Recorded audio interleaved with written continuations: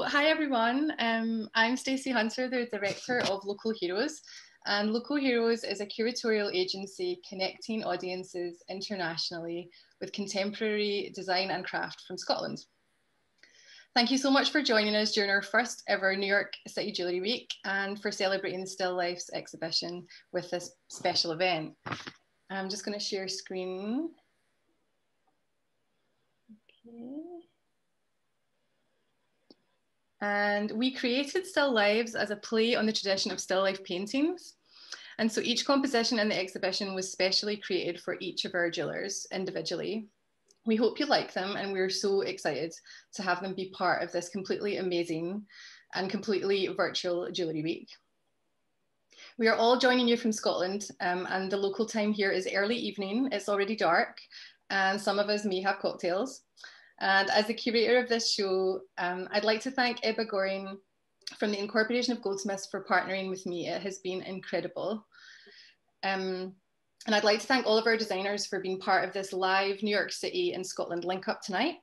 And these sets that I created with chalk plaster, I think are a really interesting way to present such an eclectic mix of pieces from fine jewellery through to art jewellery. And I can't thank our photographer, Gabriela Silveira, enough for capturing the look that I wanted to achieve. And a shout out as well to Elaine Simic too in New York for his fabulous photography masterclass that our designers participated in, and of course to our funders at Creative Scotland. I'm just going to put the exhibition link in the chat now for you.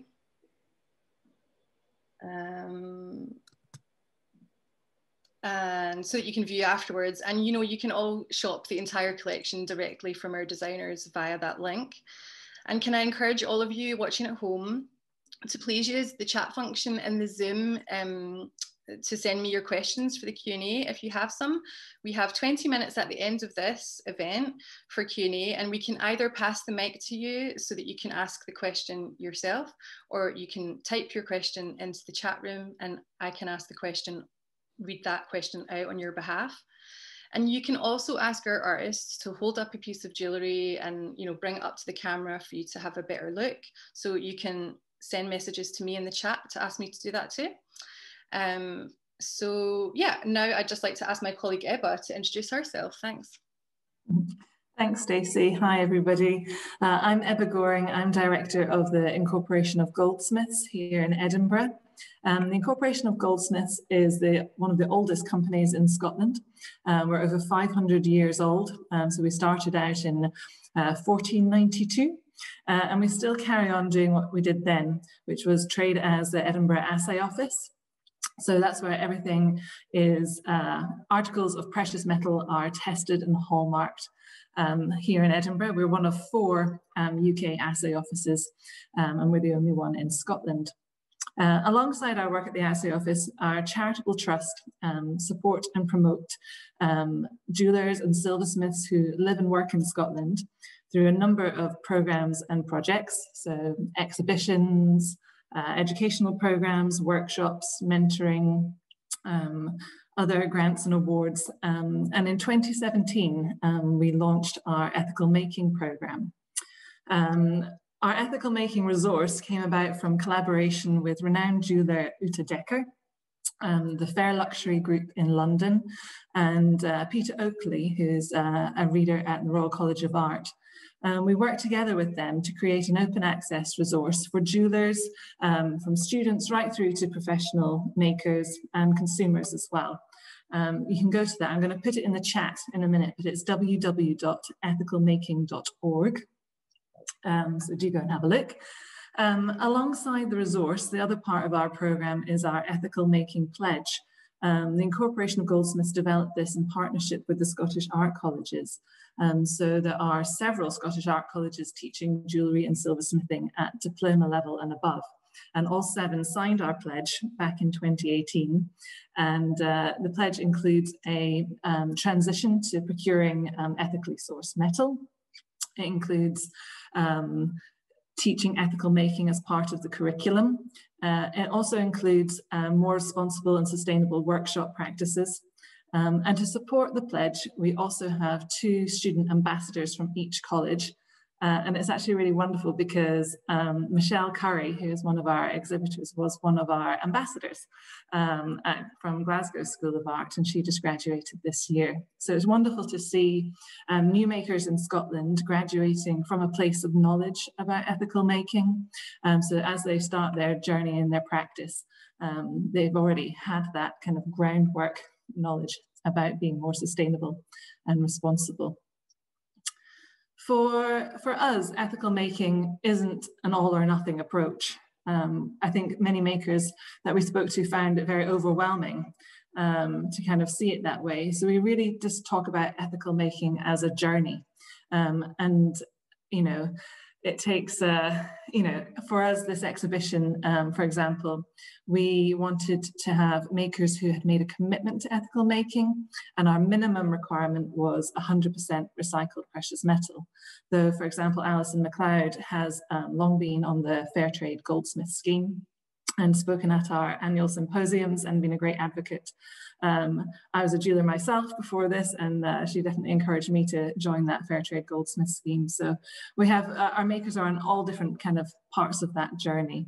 And for us, it's not just about procurement of metals. It can be about your packaging or the chemicals that you use in the workshop and how you dispose of those. I think historically jewelers have been very resourceful at recycling. You know, we wipe down our jeweler's bench to get every last speck of gold dust, or send off our carpets in the workshop to the refiners. And so it's a kind of a natural progression for us to be looking at ethical making. It's really exciting to see innovation as well. Certainly in Sylvia Weidenbach's work, we're seeing 3D printing in platinum powder, which is traditionally a very difficult metal to recycle. So it's great to hear more about that. And I know that Swazig's also been looking at now moving to fair mined gold plating. There's a platers in the UK that's just started offering this service. So that's also really exciting. Without further ado, I think I'm going to move on and introduce our exhibitors. And I think first up is Swazig. So Swazig, could you tell us more about your work? And I think Stacey will show some images from our exhibition. Hi, thanks a lot, Ebba. Hi everyone, I'm Swazig. I'm a French-Scottish jewellery maker based in Glasgow, Scotland. Really excited to join New York Jewellery Week today with such a brilliant group of women and makers from Scotland. The work that I have in the Still Lifes exhibition is all from my Aesthetica collection, which explores geometry and art, rotating movements, and principally the circle. The collection drew initially from a book by Bruno Munari called Discovery of the Circle. One of my favourite references actually from the book, which I think speaks better than I perhaps could about the collection,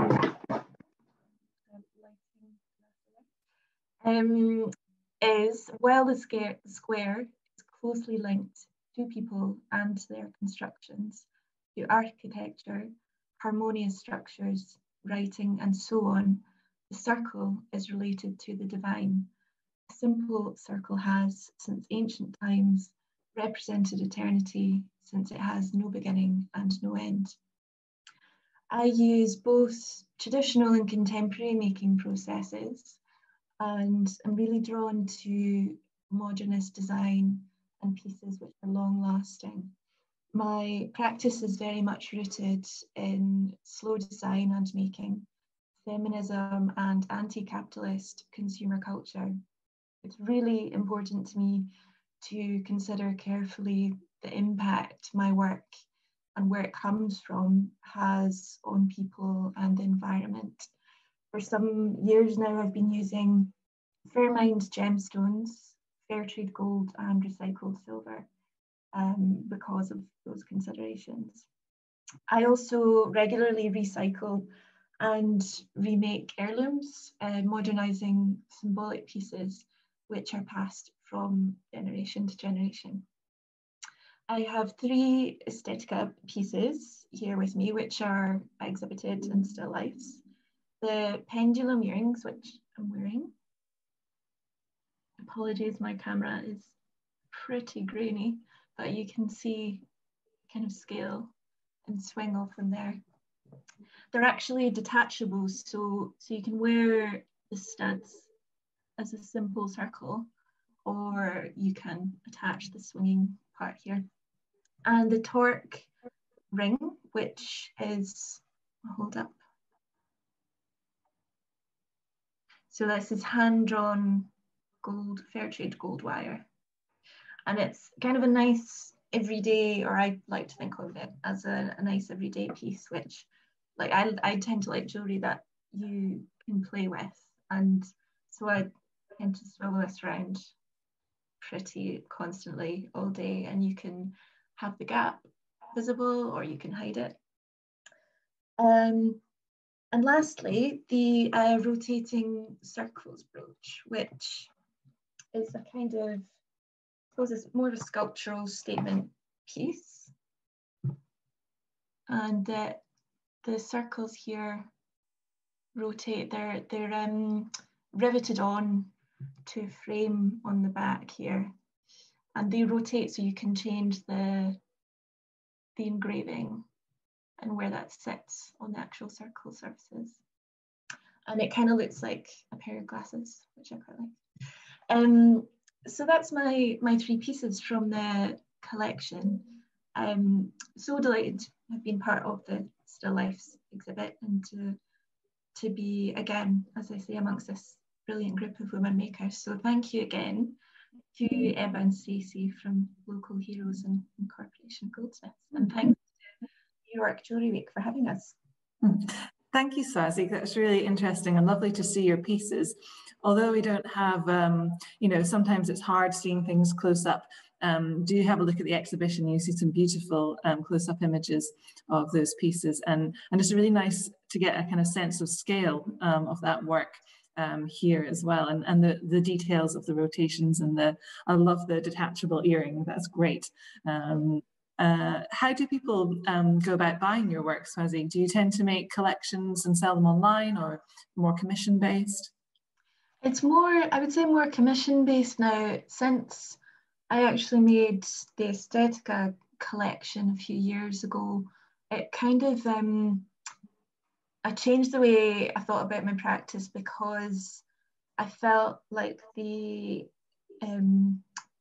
industry cycle of, you know, bringing out a new collection every year or twice a year was really not for me, and actually just really anti my values of slowing down design and making, and making key pieces that were actually meant to last. So so it tends to be that I do a lot more commission work.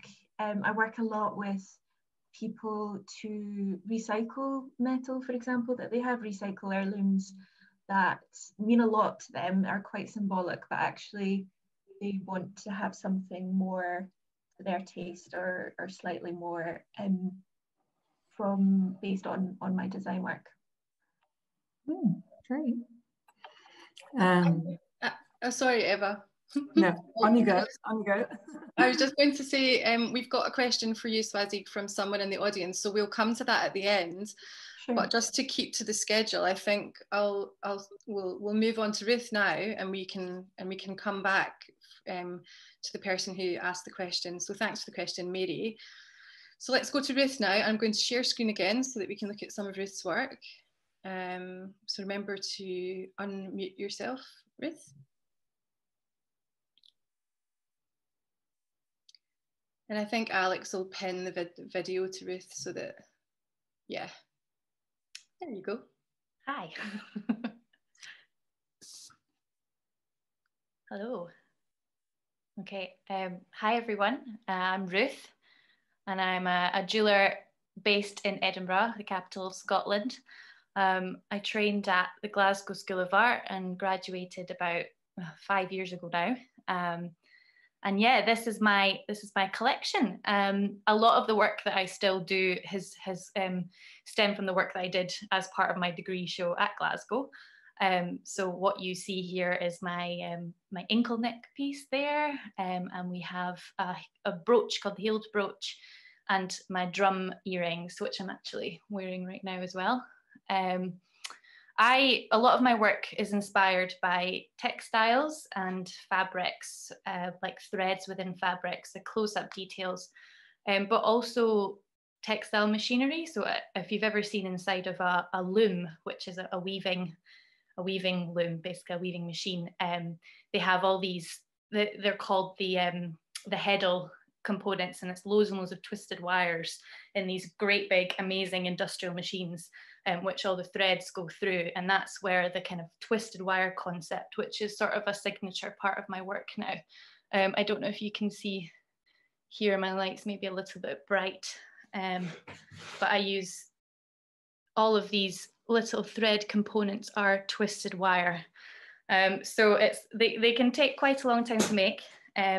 I basically use really, really fine 0.5mm wire, and I twist it with an old-fashioned hand drill, and then basically do loads of manipulating. So that, combined with quite traditional silversmithing methods like soldering and hammering and everything, makes my work. Yeah, so everything's quite sculptural. I normally have quite a kinetic, playful element to my work. Most of these things move quite nicely.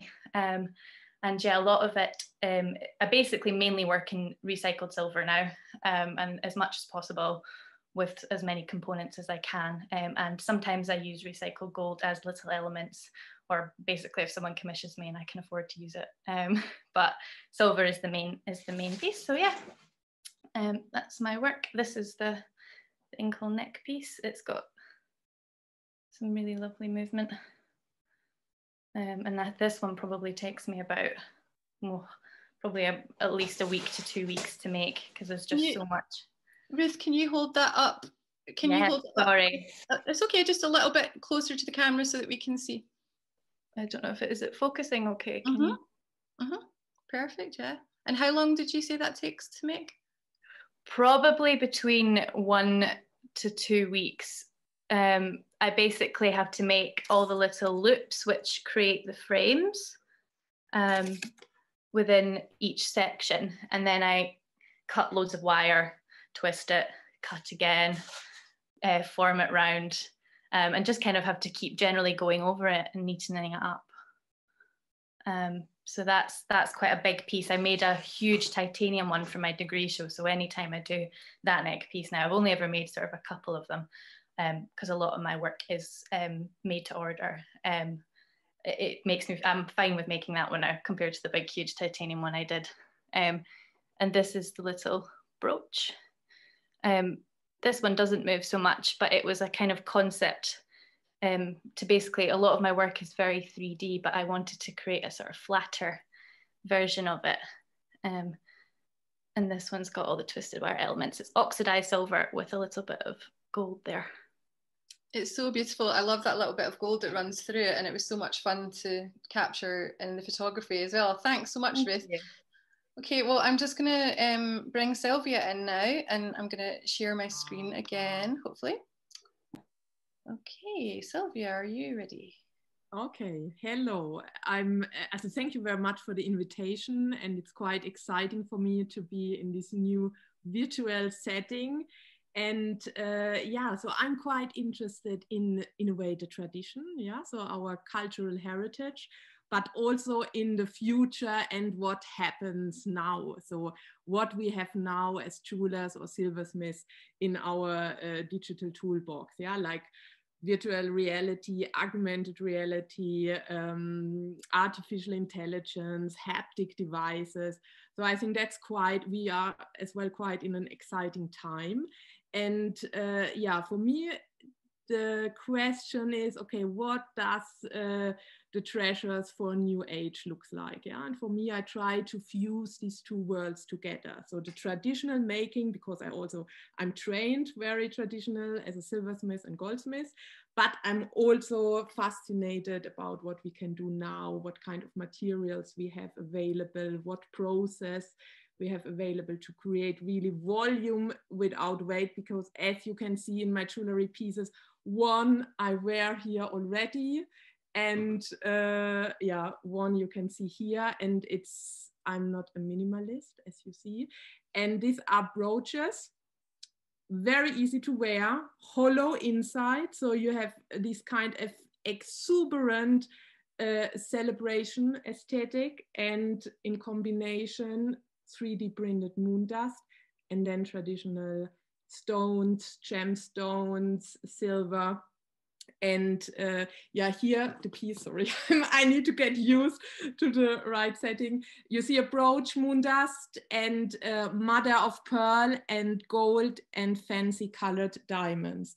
And I'm also quite excited to work with other people in collaborations, with musicians, with dancers, with actors, and also sometimes with quite exciting companies like the German company called Hafner, who produce this material, platinum gold, which is quite exciting, and also where I have the possibilities as a designer, as a creative person, to realize my ideas. Yeah, because testing things which are in a classical way quite tricky. So I created this year together with Hafner, because they had fantastic machines, and also the platinum gold powder. And as you know, I think Ebba said already at the beginning in the introduction, it's in a traditional way, it's very hard or more complicated to recycle platinum, but now to print it in one go,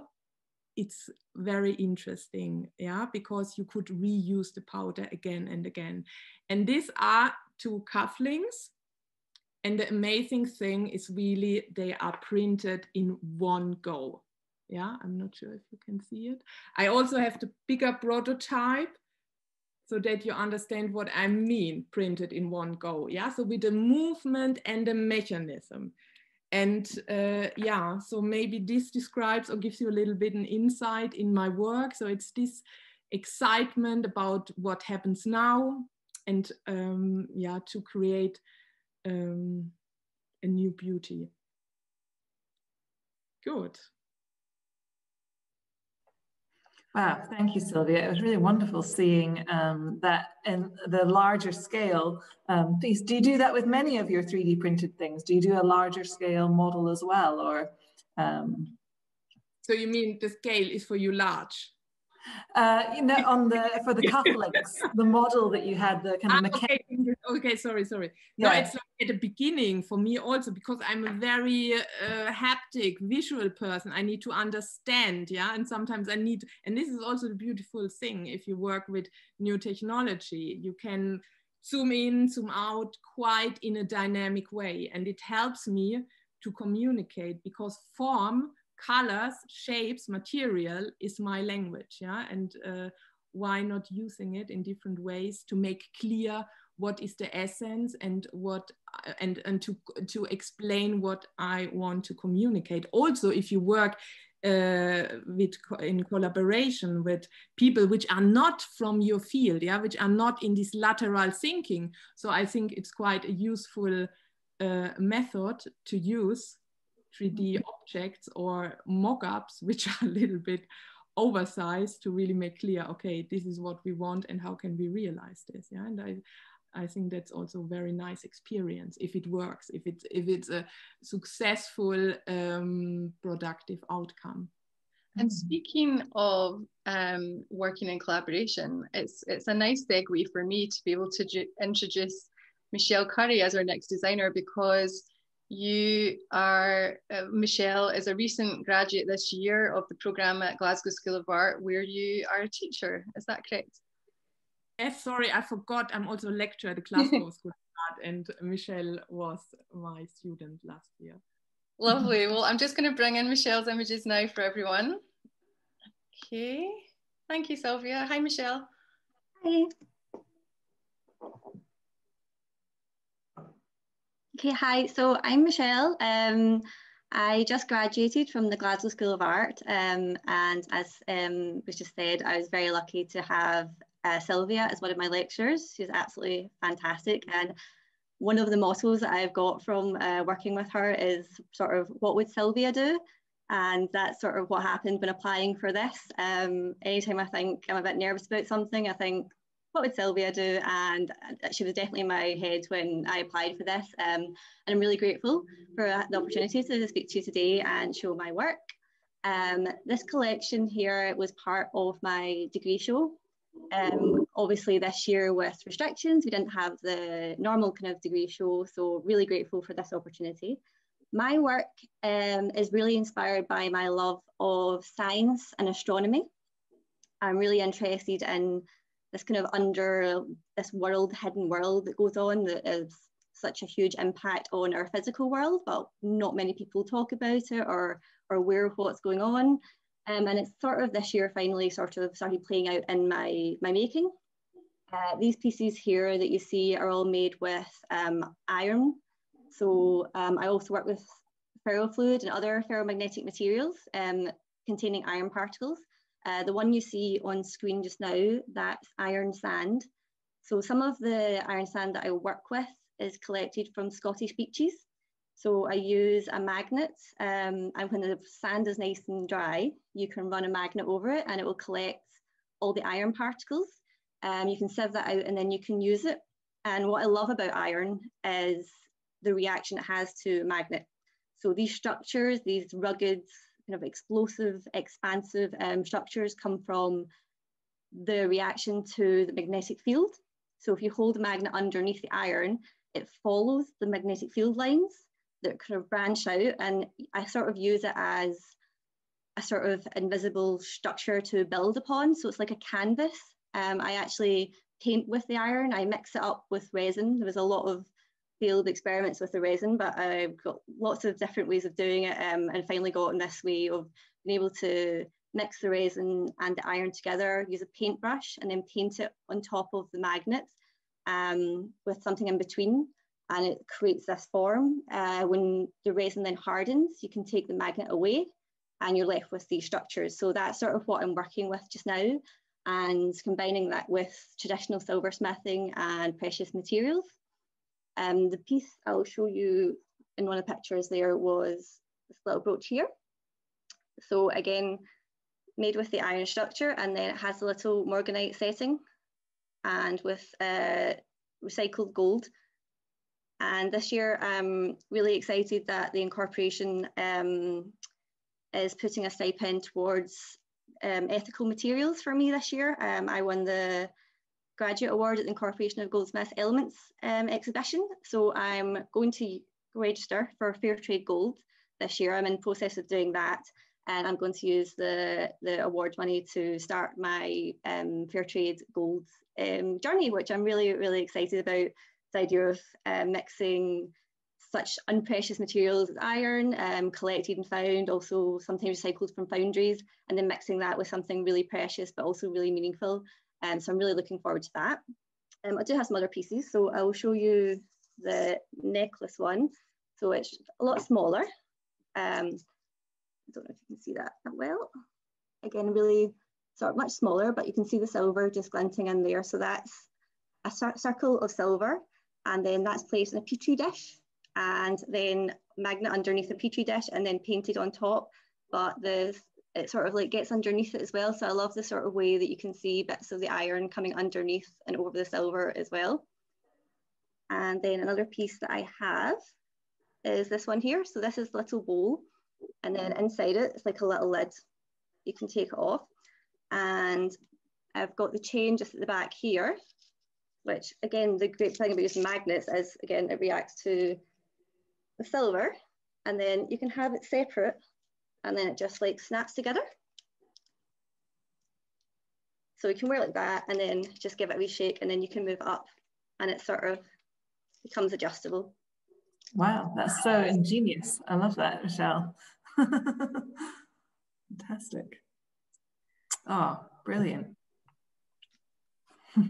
But yeah, it's been a wonderful experience, and I just want to say again, thank you so much for having me as part of this. It's been wonderful. Really appreciate it. Oh, thanks, Michelle. And maybe we can talk a little bit more about your process during the Q&A. I'm just going to be real really committed to the schedule and move us on to our next designer, Alison McLeod. I'm just going to share some images of Alison's work with you now. Here we go. You ready, Alison? Yep. Hi there. My name's Alison McLeod, and I am based in southwest Scotland in a rural area, which is actually there's quite a big creative community round about here. You wouldn't have really thought, but it's all quite well supported, and there's lots of events and things down here, so I don't feel too isolated. I set up my studio 17 years ago now, and have been making work since then, inspired by collections of treasures. Like, really, I always hark back to going through my mum's jewellery box when I was a little girl, and sort of going upstairs and going through it in secret, and the sort of magical aspect of that, and the jumble of it all, and all the different materials in there. And there was nothing particularly precious in there, but it's all the stories that were attached and things like that, and also the secret element of that. So I've always been inspired by antique jewellery and museum visits and junk shops and textures involved there, and layers of textures. So maybe about 8 years ago now, I started to develop my catkin design, which is this kind of fish scale pattern design, which I start off each piece in silver and make all these tiny little discs in silver, and then layer them all up and solder them together, and then have molds made and get them cast in gold. And this is the kind of basis of the pieces I've got in this exhibition. 3 pieces. The first, these earrings, which I call, I don't know if you can see them properly there, but brilliant edge studs, named after the little row of brilliant diamonds along the top. And then these are a one of a kind piece. I have a lot of pieces which are production pieces, and then I do a lot of one of a kind as well. And both are nice to have their own sort of nice elements to them. Another piece for the exhibition is this ring with a kind of scatter of diamonds. The catkin design, the sort of fish scale design, is gradated. So it starts with bigger scales at the top and then goes down to smaller scales at the bottom, and there's a scatter of diamonds across, gradating down from the top. And then the third piece from the exhibition is this pendant, which is the reflections pendant, where each side, the design's flipped. And all of these pieces are made in fair trade 18 karat yellow gold, which I started working in fair trade gold, it was maybe about 3 or 4 years ago now. And it's been a kind of a journey, and now all of my work is made in fair trade gold, which I'm really happy to be able to do that, and that my suppliers are, the gold is available for me to do that.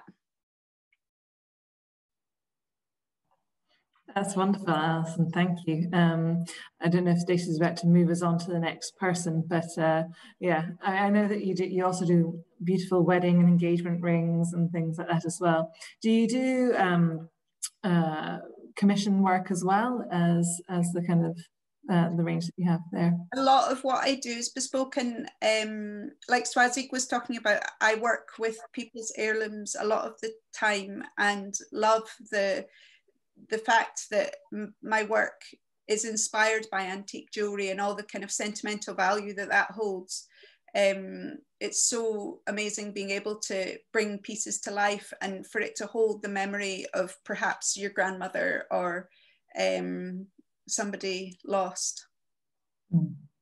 Yeah, thank you. And I know Alison uses the most beautiful packaging for her jewels as well. They all come in these gorgeous antique boxes as well. So it's all the way through, just beautiful.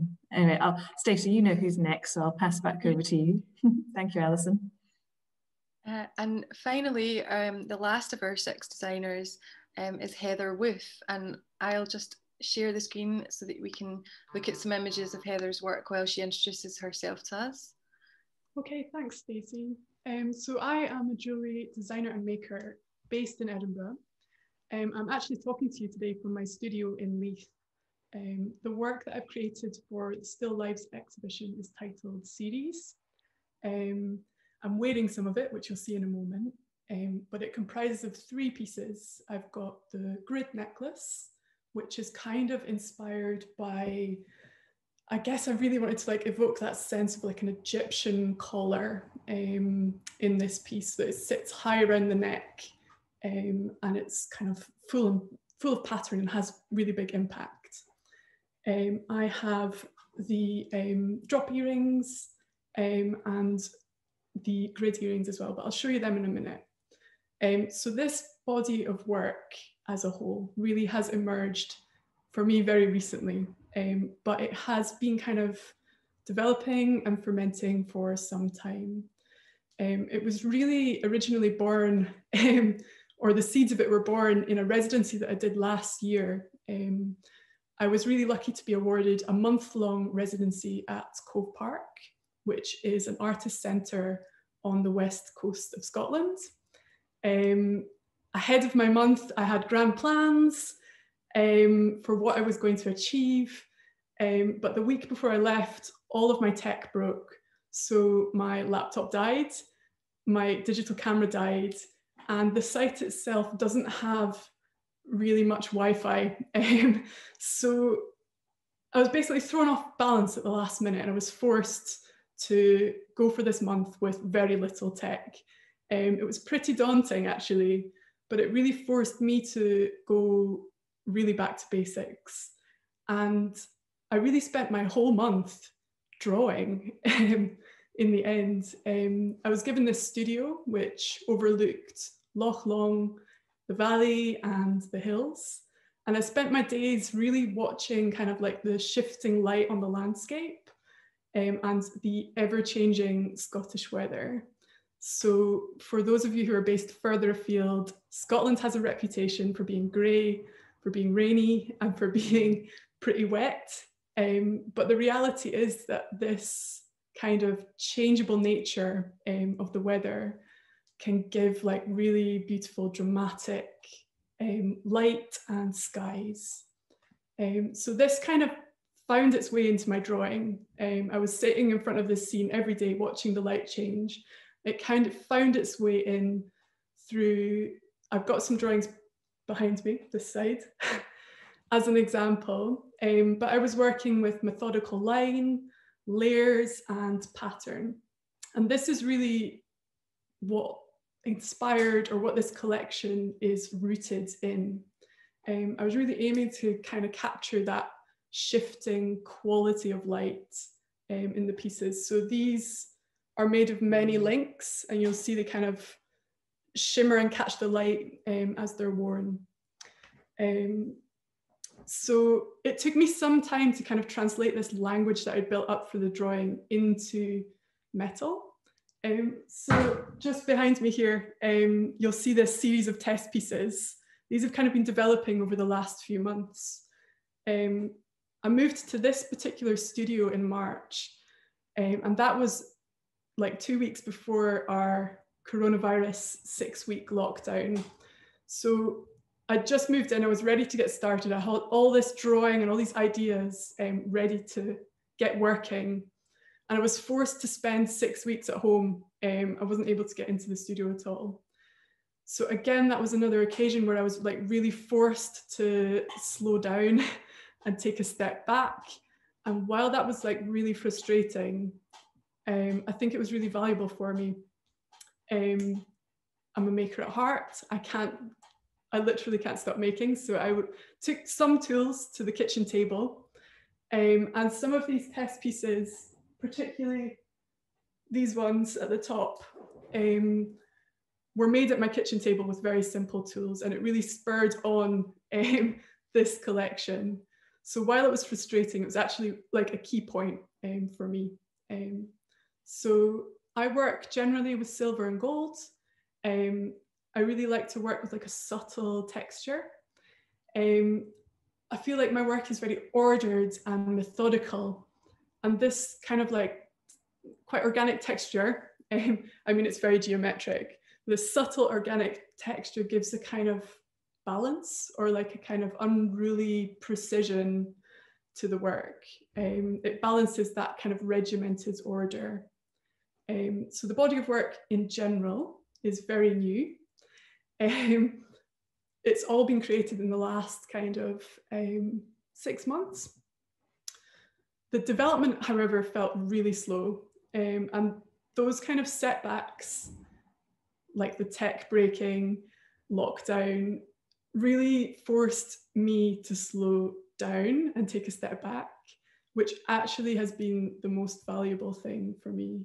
I don't know how many of the rest of you might run a business, but I know that when you're kind of stuck on the treadmill, going full steam ahead, you can almost sometimes forget to, I don't know, put energy back into your own work or put energy back into your research and your development and your process.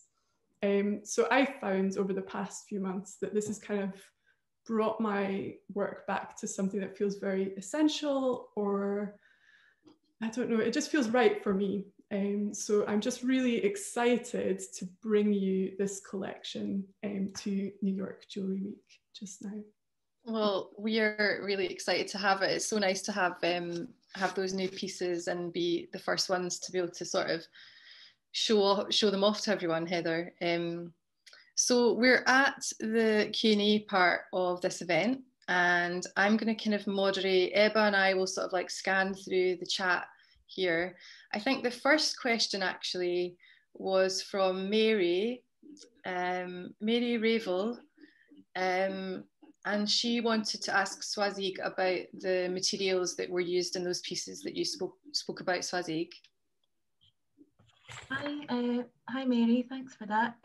So the materials I use are really metals, precious metals, both silver and gold, and I use fair trade yellow gold and also sometimes some fair trade white gold and recycled silver.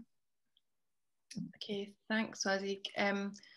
We've got a question from Kerry-Ann Quick of Material Smithing. Some of you might follow Material Smithing on Instagram. And Kerry-Ann's also part of Secret Identity Projects, who are friends of ours. And Kerry asks, well, she says, wow, I want to compliment you all on the incredible quality of the work. You're thoughtful and talented makers. I would love to know more about what inspired Michelle to run a magnet over a beach. And she has another question too, but let's take that question to Michelle. Hiya, thanks so much for the question. It was actually part of my degree show. I was interested in researching and speaking to scientists, and I reached out to Glasgow University, who invited me to their physics and astronomy laboratories and showed me around. And it was actually some scientists there when I was discussing ways that I could make it more visible. They were talking about gravitational waves and black holes. And we got onto the conversation about iron, and it was actually one of the researchers there that suggested different ways of finding it.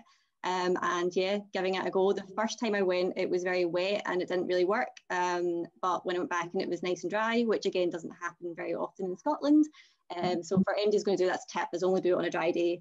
And it worked really well. Yeah, thank you.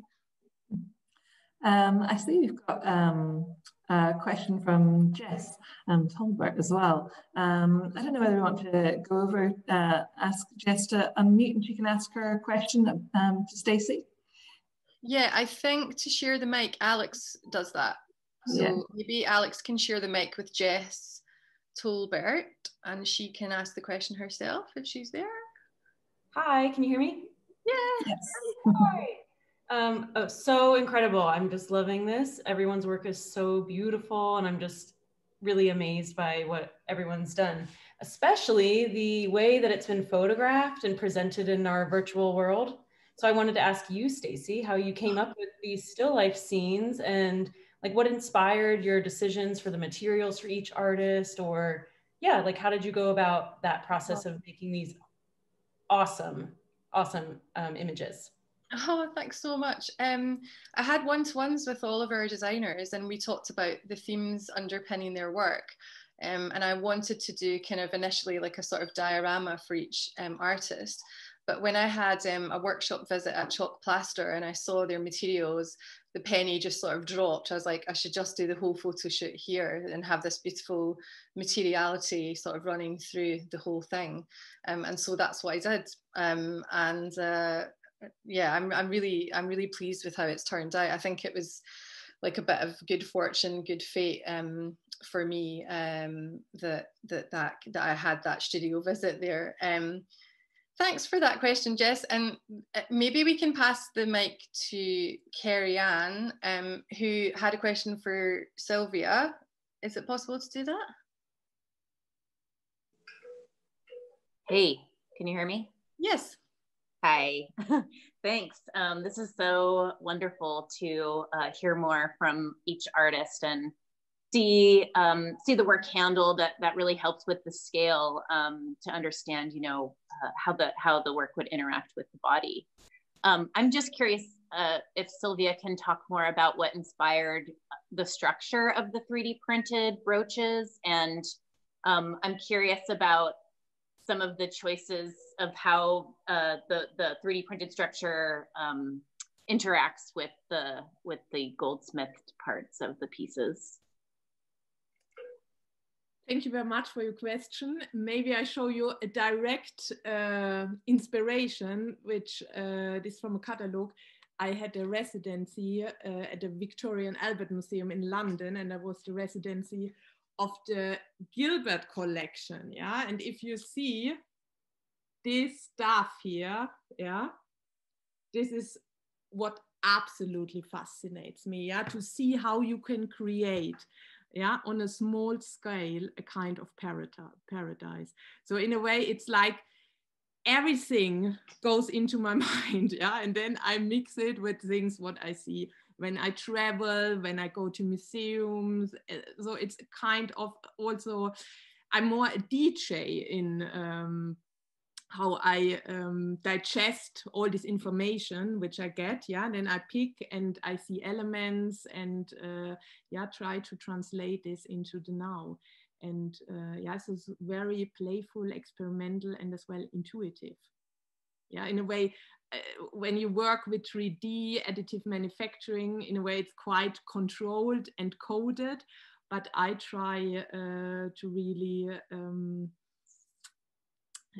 yeah, approach it from a different avenue, if this makes sense. Yeah, from an artistic mind, with an artistic mind. Does this help? Does this answer the question? Yeah, thanks, Sylvia. Hopefully that does. Alex, if you could, if it's possible to pass the mic to Mary. Mary, do you want to ask you had a question for Heather that was a sort of technical question. Do you want to ask that yourself? I was just wondering that your chains are beautiful. And I was just wondering more specifically how they were constructed, you know, whether each individual link is soldered or is it loop and loop? I don't know if that's a familiar term to everyone, loop and loop construction, where they're more like each loop is woven into the other. Because they lay so perfectly. They're so wonderful to look at. So I was curious.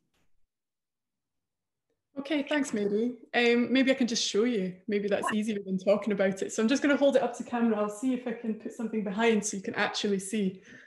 So let's see if this is working. Can you see my screen full big? I can. It's a little blurry, but I can see it. Okay, let me see if I can hold this in spot. So everything is soldered, basically. Wow. So it lays kind of flat, and I've really, for a long time, been kind of interested in chain. I'm working with chain structures. There we go.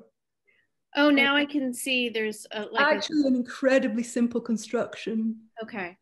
And I'm kind of interested in these kind of spine structures, which have like a degree of flexibility to them, but they also have like a limit as well. So I guess I'm in the process of developing this. So there's lots of samples on my board to kind of work in progress. Wow. But these are some of the pieces that I've made so far. They're beautiful. It's kind of working on a central spine. Everything is soldered, so everything is fixed in place. And these are kind of very light and airy when you wear them, actually. They sit really nicely. Thank you. Yes, thank you. Stacey, can you see any more questions? I can't see any more in the chat. Maybe I'm missing. And how are we doing for time? Have you got time for more questions? Yeah, you've got like 8 minutes. Yeah. Excellent. Okay. Well, let me just double check. Just going through the chat here. Don't want to miss anybody out. Well, while you're going through the chat, I'll just say like a little bit more. Chalk, someone was asking who are Chalk Plaster or what is Chalk Plaster. It's a studio in Fife, which is in the mid to north part of Scotland, and they make their own materials, and they make like architectural and interior design plaster work, both traditional and contemporary. So I worked with a lot of the pieces that they had in production to place the jewellery on. And Gabriela Silveira and I, sort of, it's technically, as a lot of you who are jewellers and also photographers at the same time, if you photograph your own work, you'll know it's incredibly difficult to try to get 3 items of jewellery into one sort of photographic composition well. So we set ourselves a tricky task, but that was the whole theme about we wanted to create images that would encourage people to take pause and kind of challenge like the Instagram scroll. And I feel like we were successful in doing that. So how are you going, Ebba? I think we're, someone's asking for sharing the Instagram handles. So maybe we can pop those up there. Any of our exhibitors, if you want to put your Instagram handles in the chat, that'd be fantastic. Ours is at Incorporation of Goldsmiths. And then there's local heroes as well. It's been really exciting to be able to have this opportunity to show so many different genres of jewellery in one show. I think that's something that I've really enjoyed about this. We've got really kind of conceptual work alongside fine jewellery pieces. It's been, hopefully we'll get to New York one day, but I think it's been really enjoyable trying to challenge ourselves and work in this digital way, despite whatever the COVID pandemic throws at us all. And just huge thanks to New York Jewellery Week for having us, and it's been really wonderful working with Stacey and these fantastic makers. So thank you from me. Stacey, have you got anything to add at the end? Yeah, I mean, thanks to the New York City Jewellery Week team for, really encouraging Ebba and I not to be put off, because we wanted to participate, and then because of COVID, obviously we couldn't come to New York. And, I really want to thank Bella for saying, well, you could consider taking part as a virtual thing. And we were really all at the very beginning of thinking about what that could be. And actually a little plug, I suppose, for an event later on this evening. It will be 7 p.m. UK time. Alex will be able to say what time it is in New York. But yeah, Bella will be chairing a panel where myself and a few other curators who are curating for the digital realm and are maybe doing it for the first time or not, we'll be having like a bit of a chat. So it'd be nice if people could join us for that too. But really just want to thank everyone for coming to this event and helping us to celebrate. It's been so nice, like, to just you know, feel the connection that we've been able to have with other jewelers and other designers and curators and editors in America and all over the world. And it's just so important for Scotland to take its place in the world as a design nation, because we have a fantastic design and craft community here, and I'd encourage everyone to take a look at myself and Ebba's Instagram feeds so that you can really feast your eyes on the very very broad range of work from jewellery and beyond that Scotland produces. Yeah, wonderful. Well, thank you very much, everybody. And thanks to the New York City Jewellery Week team for just managing to pull such a brilliant programme together. I've loved it. It's been absolutely fantastic. And